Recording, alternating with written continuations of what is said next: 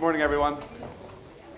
It's great to have you here. I'm Paul LeBlanc. I'm the moderator for this panel, which means you should hear the least amount from me. But I'll set the stage a little bit to talk about we're in a whole new world of changes in credentials, going from paper to machine readable, a whole lot of thinking about interoperability, how this happens against a sort of myriad and explosion of new nano degrees and sort of certificates and things that people don't recognize, and how do we rationalize the system? We've got some of the best thinkers and doers on stage with me. I was told that this is my first time at GSV, which I wasn't even thinking I was trying to date, but it feels like speed dating. I got a sense of what that might look like. It's been good fun.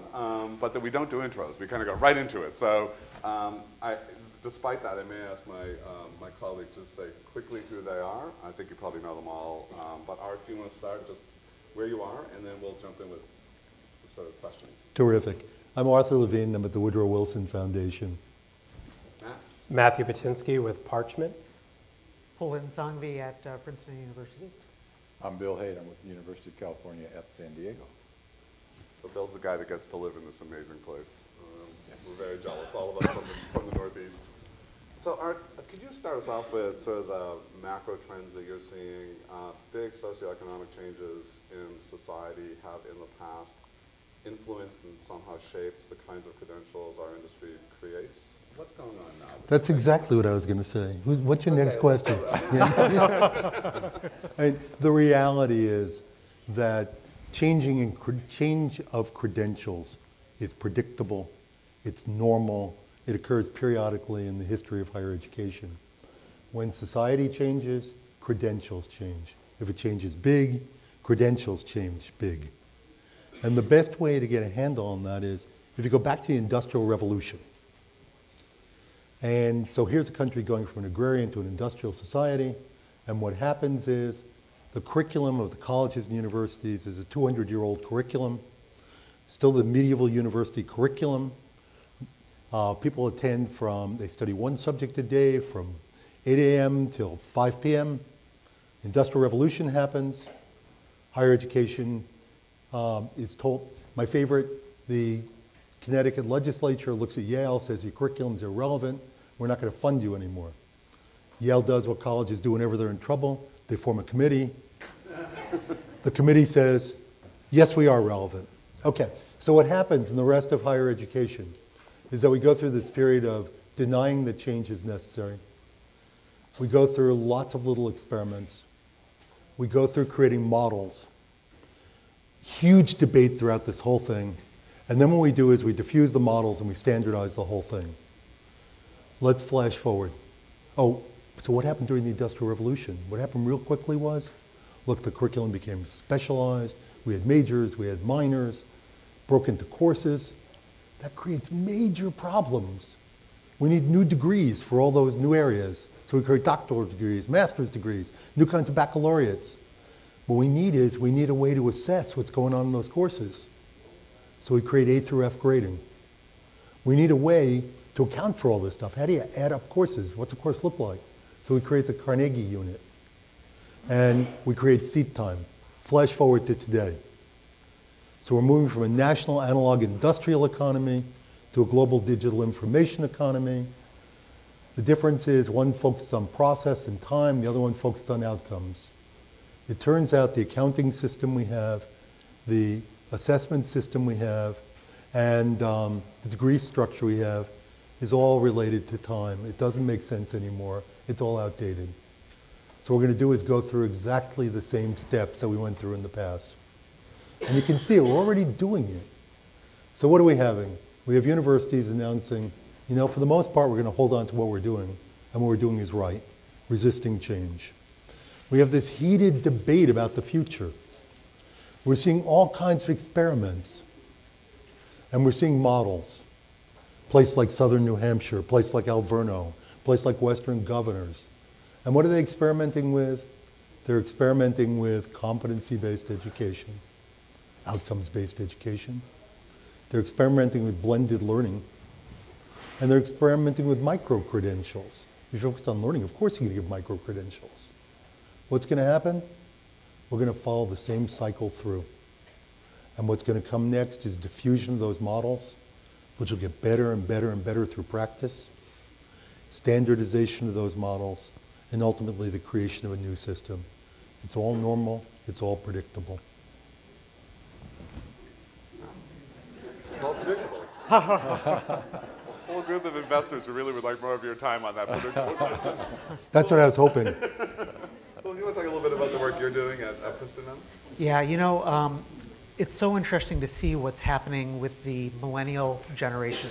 They're graduating into a much more diverse and fragmented landscape of opportunity, where much of the opportunity they find is happening relationally rather than through process, and where extreme personalization has been the trend that we're seeing manifest very strongly. Students are defining themselves in unique and personal terms, and then the opportunities that they are finding and the way that they're finding them are often in completely unique ways. And so we have been reinventing our center, which is focused on everything career related, to sort of meet the students on that theme of personalization. We've defined a mission statement for our organization that actually has a theory of change embedded in it. We help each of our students define a unique vision for their career and their lives, and then connect them in personalized ways to the resources, people, organizations, and opportunities that will help make their unique visions a reality.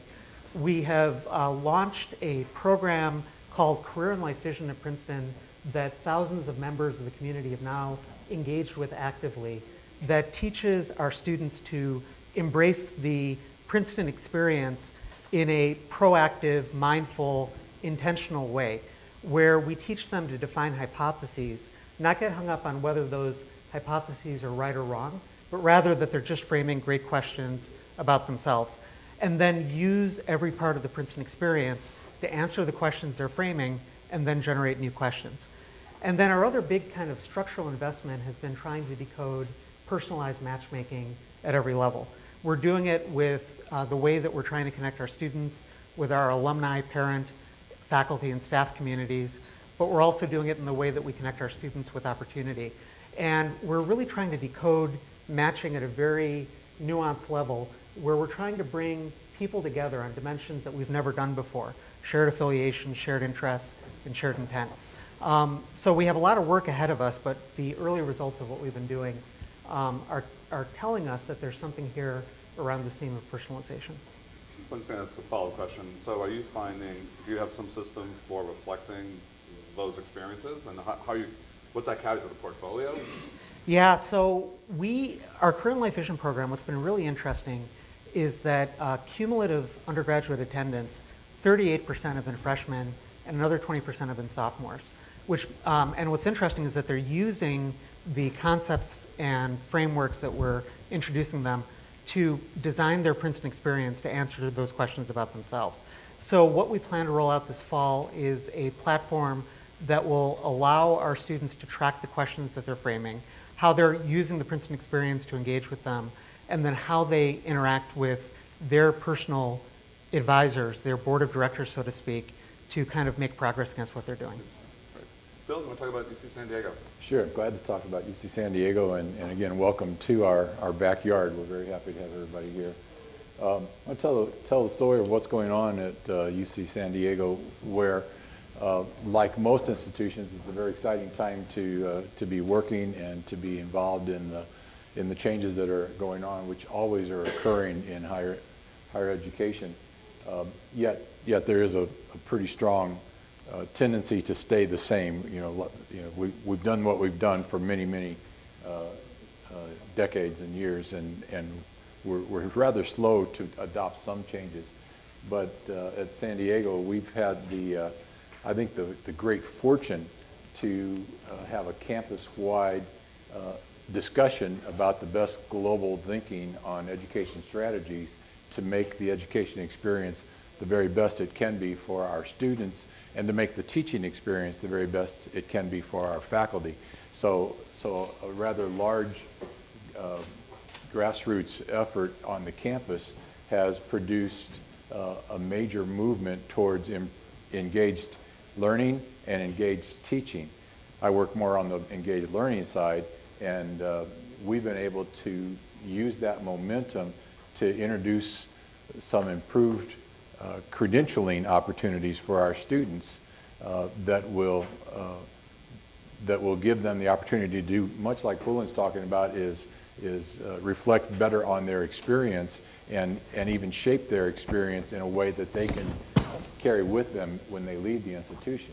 So we've developed a suite of tools called the Engaged Learning Tools, which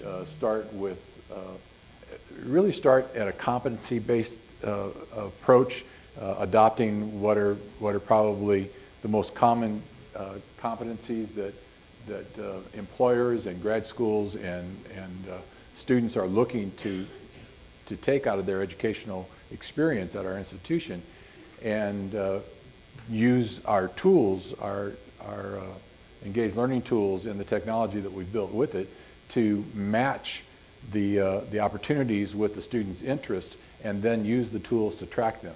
So it starts with what we call our REAL portal, which is research experiences and applied learning, where these opportunities for internships and for work and for laboratory experiences are presented to students, and they can match their interest with an opportunity to do something that is co-curricular. The curriculum is set. There's no question the students know what courses to take to get the degrees that they're seeking, and that's what will be on the transcript. But this is all in addition to that, and it gives them the chance to connect with the real opportunities that are going to shape who they are after they complete their degree. So there's that, and each one of those identifies competencies for the student to take away. When they've done that, they can also put that activity on their co-curricular record, which is something new, relatively new in higher education, particularly when it's a certified record, which we're doing at UC San Diego. I think we're on the front edge of more and more institutions looking at these kinds of records as things that they can actually validate and certify to the people that they are presenting their records to. The other parts of our tool set include a portfolio where the student can package, much like LinkedIn, they can package their experiences and include artifacts, include videos, include the things that highlight their actual work that have been reflected on this co-curricular record. And the last piece of our toolbox is the traditional transcript. And while we will always provide a traditional transcript of courses and grades and degrees, our transcript is now changing to be a more contextual document, where embedded within the courses is the course description. Embedded within the grade is a grade distribution for the course.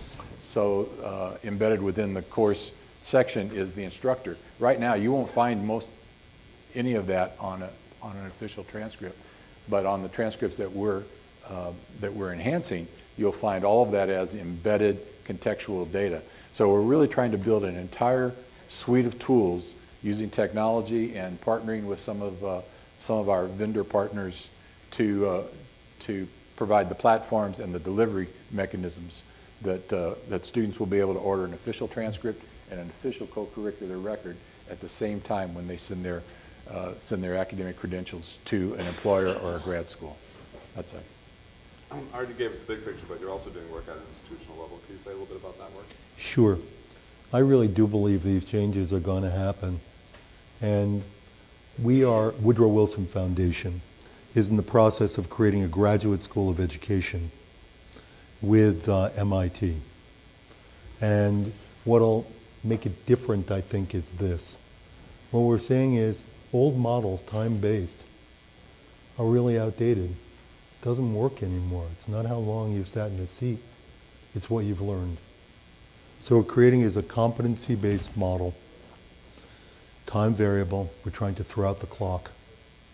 Mastery is the key. You graduate when you completed those competencies. The curriculum is problem-based.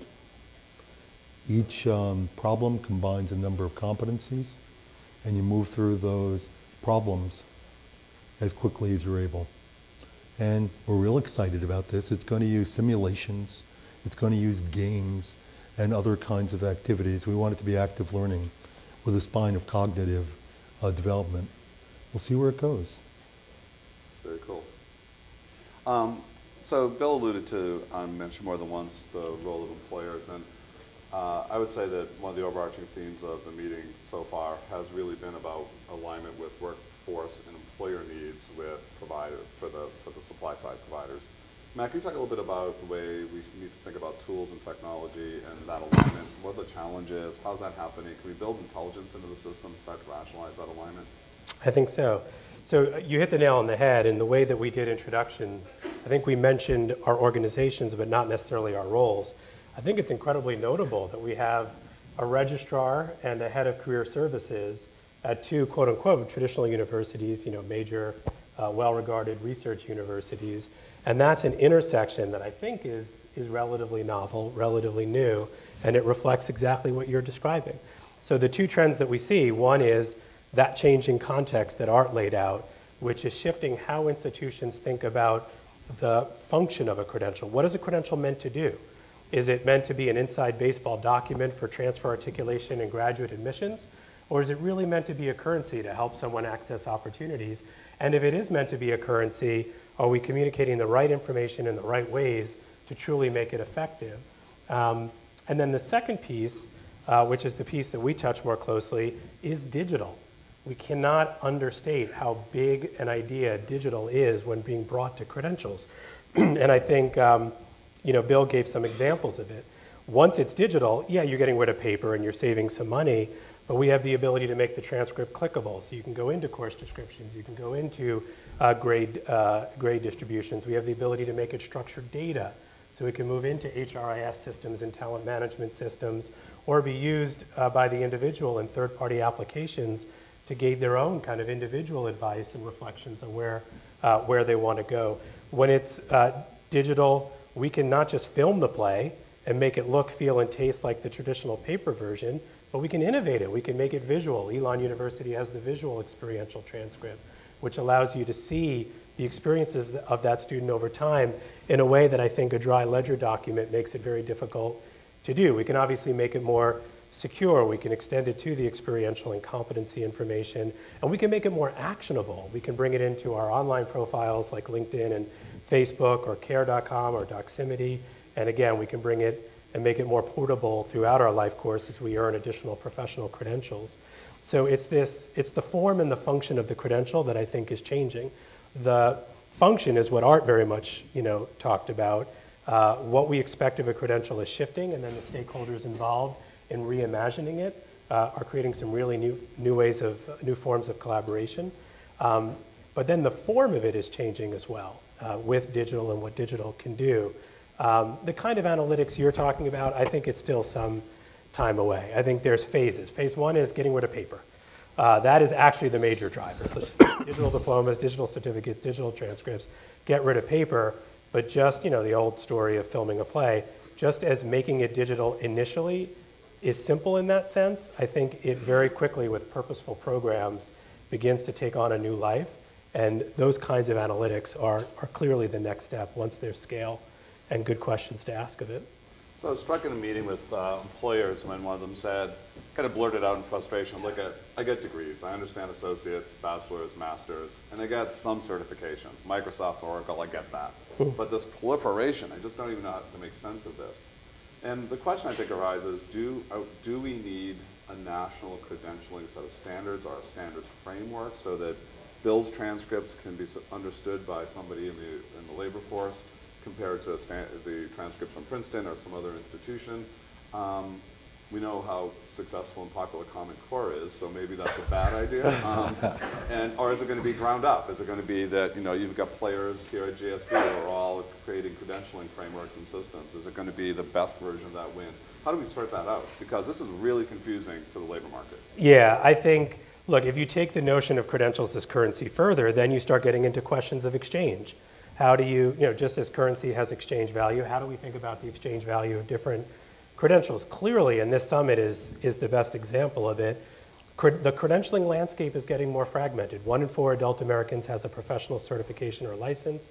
1 in 2 has a formal academic credential. We think 1 in 3 has a personal credential, like infant CPR, or to be a hockey coach, you have to be certified. Those are more trivial examples, but some of them begin to get into professional value as well.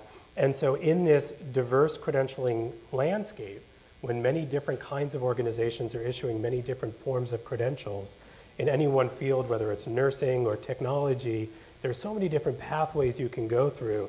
It is hard not to believe that as more of these credentials are online and as they're tracked and we can begin to understand who earns what credentials and what outcomes are associated with those credentials, and how do those outcomes vary across different types of credentials, and by the way, different education providers for the same credential, that kind of marketplace won't emerge. I tend to think the lingua franca will be competencies, because I can't think of anything else that normalizes it. But then you get into all sorts of sticky, tricky questions around, who's assessing those competencies and what's that taxonomy. So I think this is, that's the long view. It's hard to imagine it doesn't exist. It's not completely obvious to me how it takes form and over what time scale it takes form. And I think we will dramatically have to think, is this underestimate or overestimate? I think we will think it will happen much quicker than it will actually happen. It's going to take a lot longer. This is where Art and I sometimes disagree. I think it's going to take a lot longer for that vision to manifest itself than we think it will, but I think it eventually will come. So in a world where credentials, competencies become sort of the exchange rate or the lingua franca for making sense of this, competencies inherently imply performance assessment, right? Because a competency, for most people's definition, is what you can do with what you know. So a couple of questions. So one is, higher ed's pretty bad at assessment, and we're even worse at it when it comes to performance-based assessment. There's almost no assessment conversation happening at GSV, and yet it seems like the huge pain point, the huge need, if we're going to make sense of competencies. How do I know? It's one thing to claim that somebody can do something, but how does an employer know they can actually do it? And then you'll capture that credential, right? But how do I know I can trust it? Can you talk a little bit about assessment? How are you thinking about it? So a student says, hey, this is what I say about myself. How are you assessing that?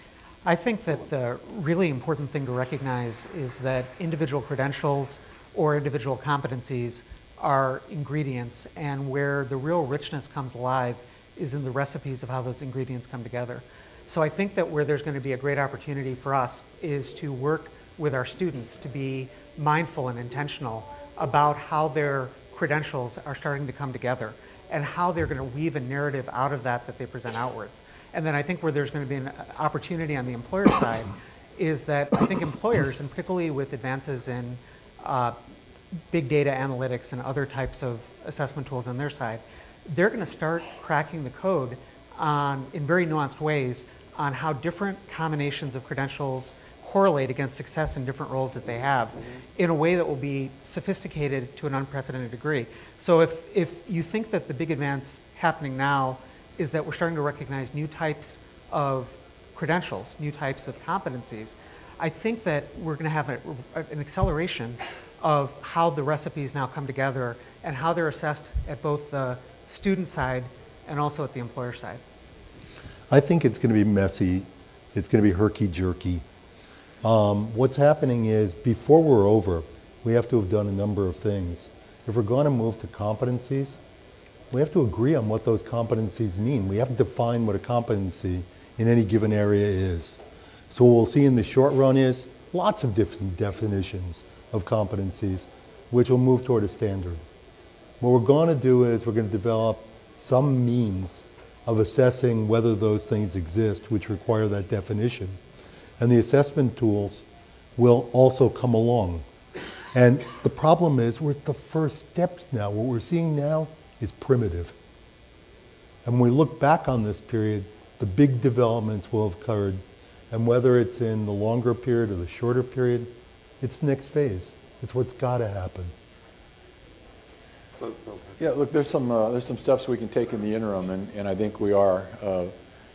You have to realize in higher education, particularly traditional higher education, there's a lot of governance that oversees it, and accreditation bodies are the ones who are giving us the ability to issue degrees and diplomas and certificates, and so we are falling under a governance process that's in place, that is recognized across the country, at least, you know, in my experience, I'm talking about higher education.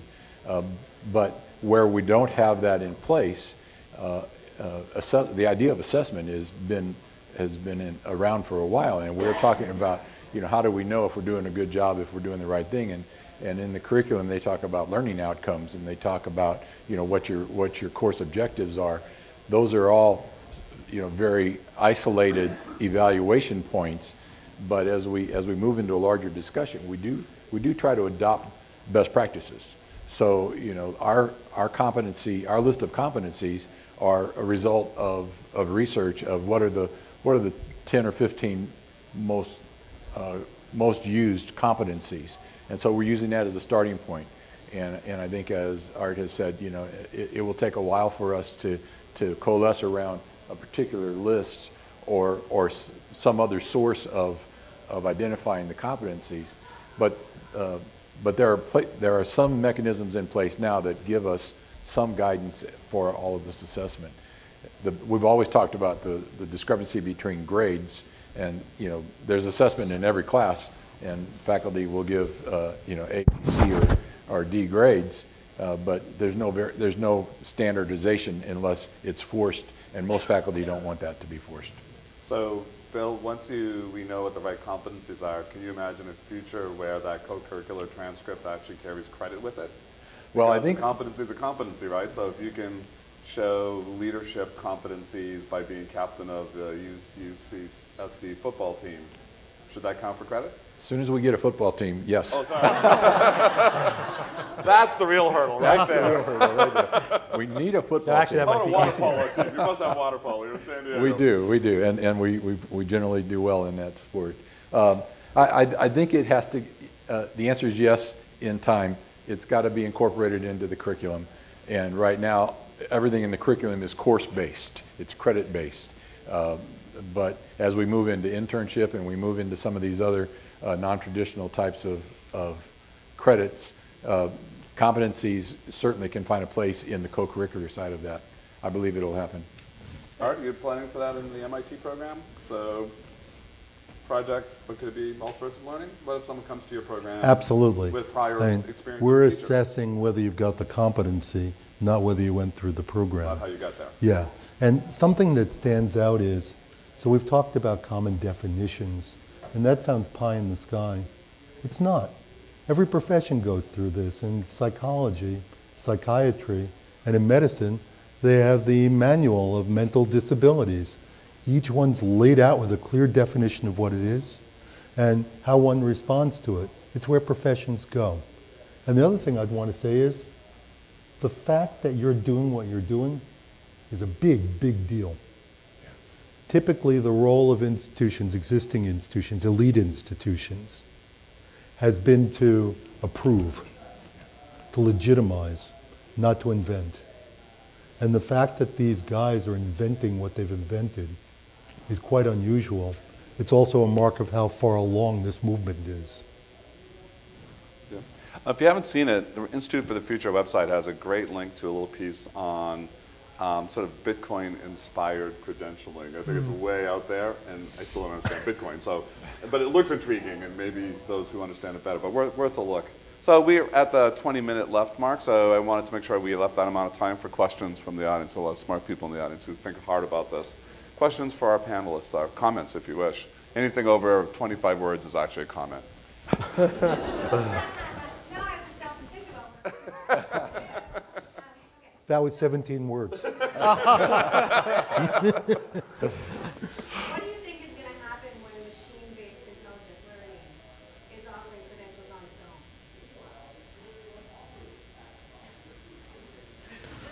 Why would it do that? Bypassing the institutions entirely. We'll be sitting on the beach, Art. Why would it do that? I think that one of the things that's going to be required is a recognized certifier. And indeed, I think those kinds of organizations will spring up. They won't only be institutions of higher education. They'll have to exist in the society for the credential to be real. And if that machine gets certified, so be it. But Art, is there, just to stay with this for a moment, is there a version of this where with sort of machine intelligence, Students may do their project-based work, and that work may first be assessed by the system and certified by the human being. So if you take a look at Watson's work in clinical diagnosis, that's how they're using it, right? So the physician isn't out of the system, but the physician sort of steps in and says, yeah, the machine's right. Is that? Sure. Because we're not so far away from that reality, to the questioner's point, I think. And I think the question also reminds us that a degree is more than the sum of Yeah. competencies. A degree is more than a sum of courses. And so depending on the kind of credential we're talking about, if we're talking about a particular skill area in the professional context, I think it's a very good question to ask because it forces you to look in the mirror and say, have we really commoditized or reduced the post-secondary degree to that conception of what it means? And it's a little bit of an academic side of me that would say, no, there's more to it. It's more the whole is more than the sum of its parts, and you can have all the parts, and it's not the complete sum. And I wouldn't say that for every type of credential throughout your life course, but there are these foundational educational credentials that we build on, and I do think that machine learning is not the answer to an undergraduate degree. Great, gentleman right here in the blue. I want to throw another assessing challenge at you guys of underlying qualities rather than skills. So when I hire a salesperson, I'm looking for drive and organization and competitiveness. Even an engineer, that their company was staffing minimum, but most of them are learners. Is that over time? So those are sort of any chance you can measure that sort of stuff? My thought on it is that there's always going to be an important qualitative. I totally agree with what Matt said earlier, which is that we've got to be careful not to commoditize degrees, but we also have to be really careful not to commoditize people. I think that there's a mindset that we get into as we start looking at entry-level jobs where we try to create a code, and kind of the same way in college admissions, where you could create a code around SAT scores and undergraduate GPAs. But college admissions is, at many universities, a very nuanced process that has a lot of judgment brought to bear. And what will happen with people as their careers start to advance, into specialization and then into mastery, is that they will have to start figuring out where their spikiness is, where their unique, distinctive attributes are, and how those attributes come together in their unique professional identity. And I think one of the dangers of kind of thinking that there's going to be an algorithm that you can somehow boil down to try to define a person is that it leads both the person being evaluated as well as the company to draw all kinds of false correlations without really looking at. So I personally think there will always be a qualitative element. So Todd Rose speaks tomorrow. If you don't know his book, The End of Average, it's a great read, and he has a great chapter on this question. I would highly recommend it. Person in the green scarf. So I think one of the shifts that needs to happen is actually on the employer side, right? So, all right, I love your example, but those mental health medicine, those can be licensure-based, it's easier to associate competency. If you're talking about sales or business, the current world, they start with your resume as opposed to with your transcript or credential. So it's really a question. One, what needs to happen to get the employers to start shifting how they do their recruiting, what they can initially look at, based on all the work that you're trying to do. But then related, what's the time frame that you see for when, say, a series of micro degrees will be seen in the same light as a full degree from Princeton or UCSD because it brings a package of competencies that you can get in a variety of ways? It seems, go ahead. So go ahead. No, go ahead, please. I think that the big work that remains in front of all of us is to start to decode in much more nuanced ways how correlations happen between competencies and success in different types of roles. I think that if you're talking about getting companies to start to mass adopt different ways of assessment, they will start to do that when the new assessment models start to prove themselves out and make their jobs easier. I think that the problem companies face is that they, assessment of big pools of applicants when you don't really understand what correlates to success ends up becoming overwhelming, and then people start to come back into little algorithms that help them to manage the process, even if those algorithms don't work well, even if they dehumanize the process. But I think what will happen as we get better with data analytics is that we will start to decode some of this, and I think there will be acceleration of that. And I think that as the acceleration of the decoding happens, companies will start to adopt what works for them for the specific roles that they're doing. And if these things work, companies will pick them up. Is Josh Darrett in the room? His company's doing really good work in this space. Josh Darrett, if you know Josh, used to be at Gates. Has some really By the way, good just work. a quick response. I think we're closer than one might believe. The question that was asked of Paul by the employer, which is what do I do with all these diplomas? We don't have more diplomas than we used to have. We have baccalaureate degrees, we have master's degrees, we have doctoral degrees. What that employer is really asking for is what we're talking about right now. That person's really asking about different kinds of competencies that don't appear on a transcript. And I think they're ready for it if we can give them those kinds of things in terms of what we've defined and the capacity to measure it. So gentleman in the yellow and sunglasses, and then I'll go back to this corner. So you're looking at capturing a lot of new information and consolidating that, and we've talked about what does that mean for employers. What do you feel like are some of the institutional implications? Like what and where will the value of this information be applied? More internally. I think it's a really important question because credentials, we think of the credentials as summative, and they are summative, but they're also formative.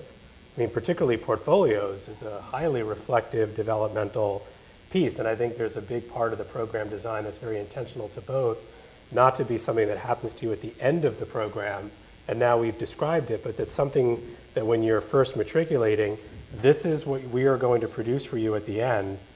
What do you want to fill it up with? Where are you going? And know that we're going to do the responsible thing as an institution and track it and ultimately package it in a way that allows you to take it with you. So I think you're highlighting that kind of formative purpose of credentials as well. And I think that's a big part of. I'll echo that and say you're exactly right, because the intention is to introduce these tools as students are coming in the first time to the campus, so that they will see them as part of their entire experience.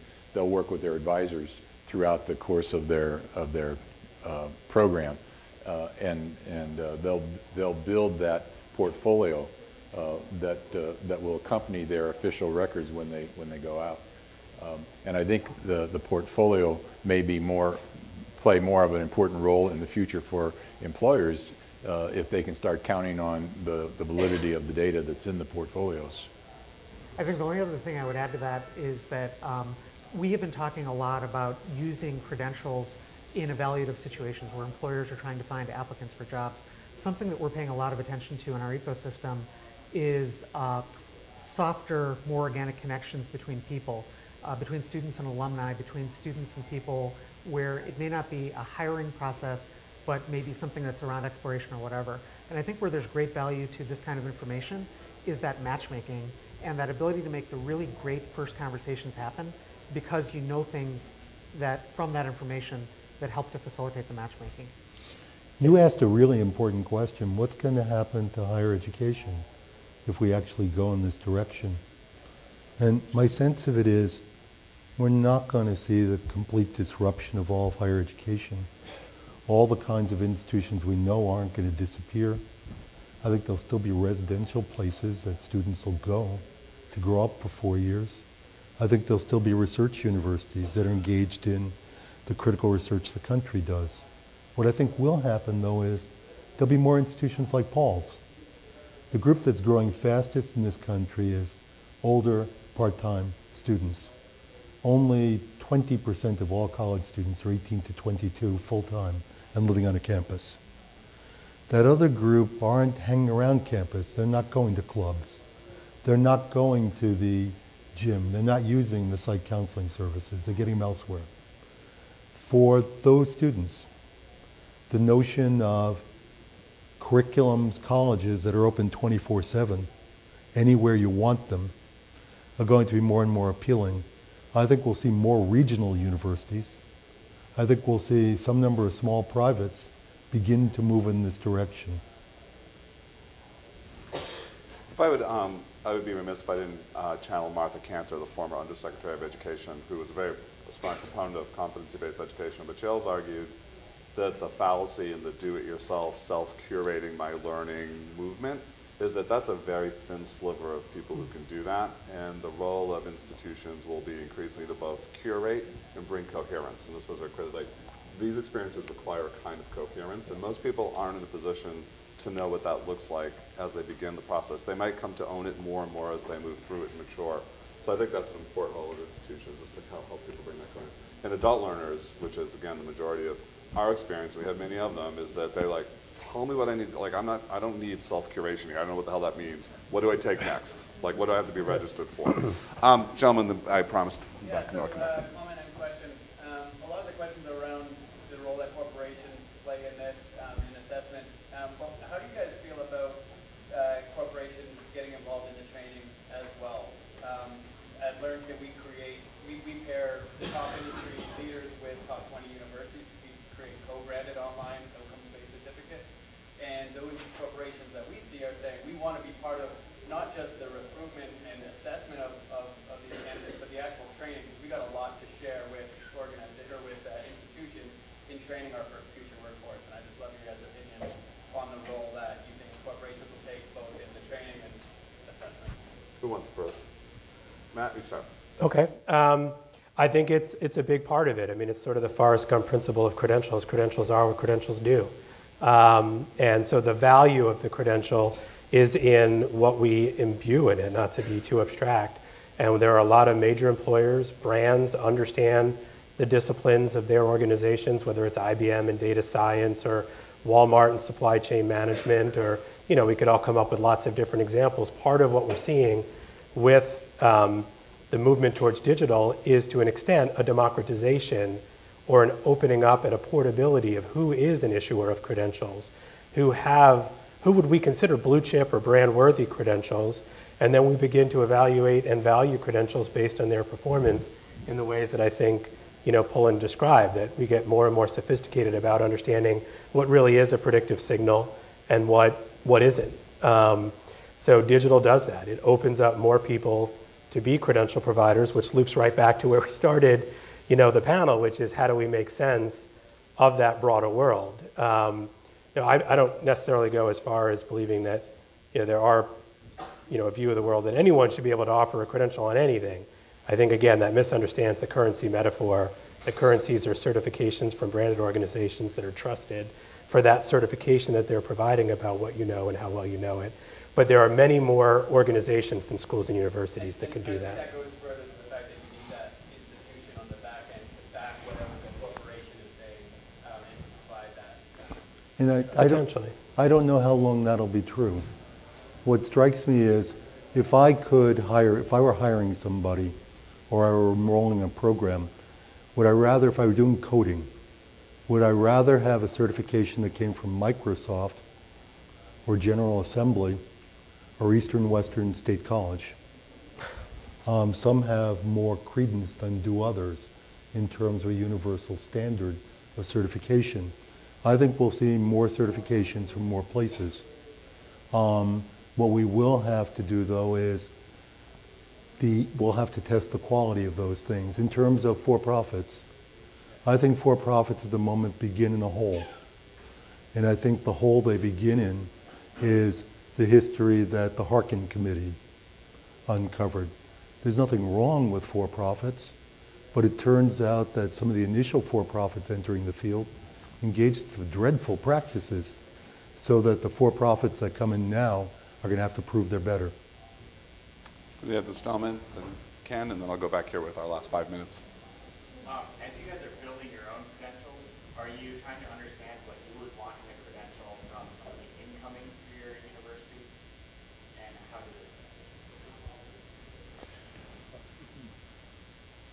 this? I think the answer is yes. But we're still such a large traditional, particularly UC San Diego, we're a large traditional institution, and the number of applications we get from freshman applicants is enormous. So we have to look for standardization of high school credentials and community college transcripts in such a way that we can articulate them to meaningful criteria for making an evaluation. So, you know, we continue to look for mechanisms that will ease that evaluation process for us, electronic delivery of credentials and electronic data exchange, so that we can just port that data right into our systems. So for us, at the traditional level, you know, we're still very much focused on mechanisms to make it go smoother. Ken, you're up. I wonder about the implications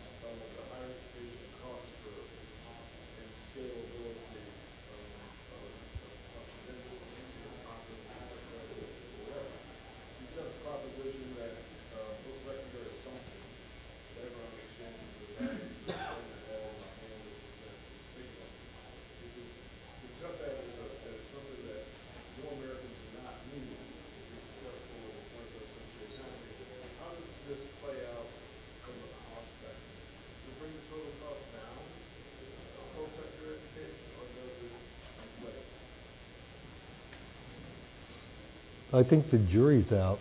I think the bigger issue in terms of cost of post-secondary education is going to come from policymakers who are very unhappy with the cost of it now and are asking for a new funding model.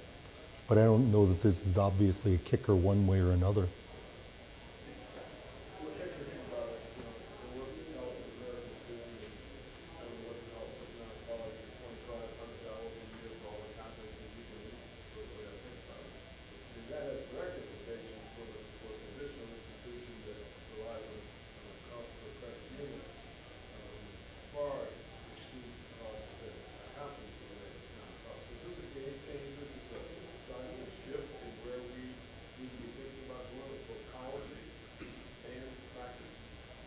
Ken, if I can, if you don't mind, might I take a stab at this because I think I write about this a lot. I think the answer is absolutely.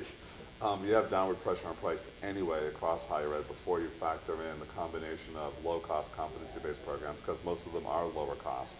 And then you also have a future in which you're going to see new non-traditional providers into that ecosystem, and that's going to create another kind of competition with lower cost structures. So I think this weighs heavily. The thing that will slow that impact on is that we're in a regulated industry. We're more like healthcare than we are like journalism or the music industry. We're not going off the precipice tomorrow. But that's the whole direction. There really could be an interesting breakpoint on this one, which is to say that California is going to experience a tidal wave of 500,000 new students. They won't be able to accommodate them at the University of California or the Cal State system or the community college system. They're going to have to create something new. And if I had to bet, and it's only a bet, I'm betting what ends up getting created is digital, open access, competency-based, low cost, providing micro-credentials. So we have a minute and a half left, and I promised you the last question, but we're going to have to answer very quickly because they have one of those electric dog collars around my ankle, and I'm going to get shocked. So the question. Hi, my name is Danielle Wood. I'm from Stanford University. My question is that nationally we're seeing a trend of students choosing CS and engineering because it seems like a surer bet, and they're nervous to choose liberal arts.